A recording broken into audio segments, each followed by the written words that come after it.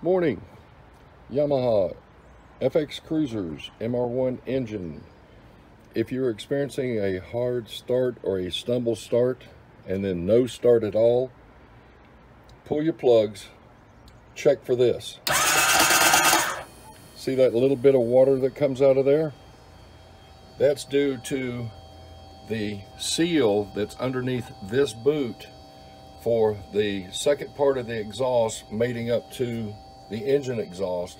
There's a seal in there that's leaking underneath two boots, this boot and another inner boot. I'm going to pull it apart, pull it out, and I'll show you. That's what's wrong with your wave runner, is that seal has gone bad. This is a follow-up, what I was telling you earlier, when you get water in your cylinders and it won't start, it stumbles.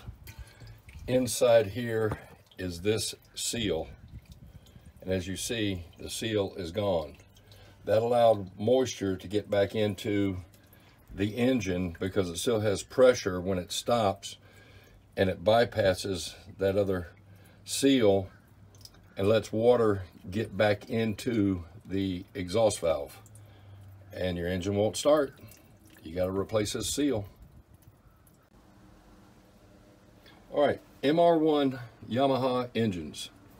If you experience a stumble starting and or no start, you got water in your cylinders. It's not the head gasket.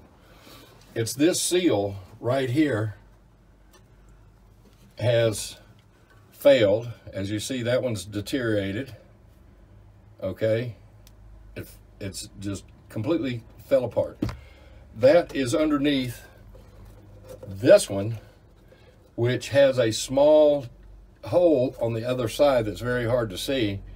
Lets water that's coming around this gasket into there, and with the pressure on it, blows back into the exhaust when you shut the engine off.